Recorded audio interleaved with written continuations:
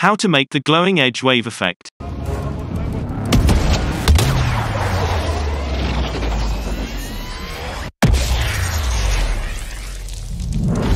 Open your clip in Fusion page. Add a merge node. Hit Command and Space, and add an edge detect node.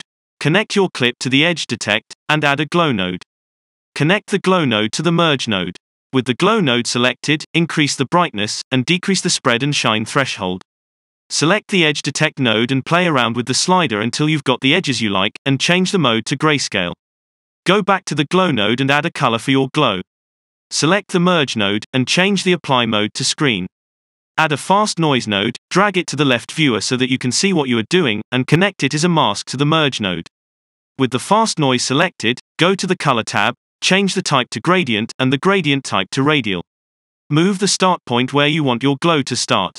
Select the first color point and bring down the alpha. Select the second point, change the color to black and bring down the alpha.